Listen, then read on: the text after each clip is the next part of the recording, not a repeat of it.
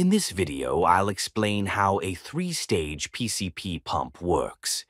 Before we dive into the mechanical animation, let's look at an exploded view of its parts with labels for better understanding.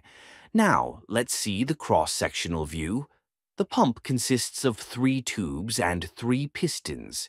The first and third pistons are movable, while the second piston is fixed in place.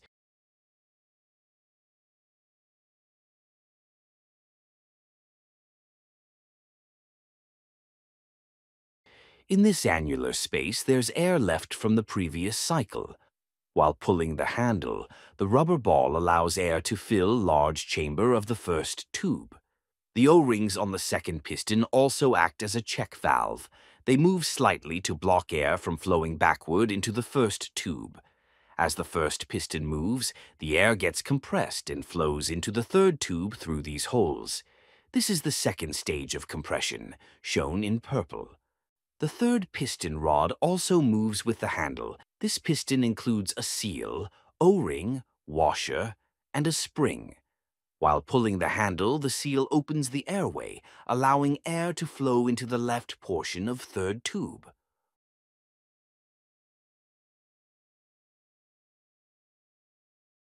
While pushing the handle down, the rubber ball closes the inlet, and the O-rings on the second piston move slightly.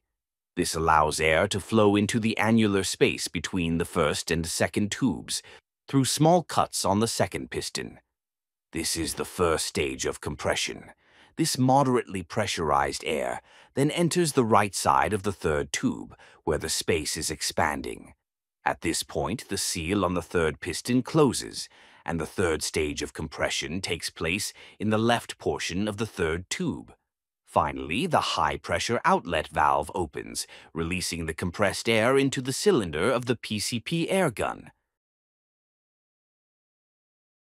To summarize, while pulling the handle, the second compression occurs, and the first tube gets filled with fresh air.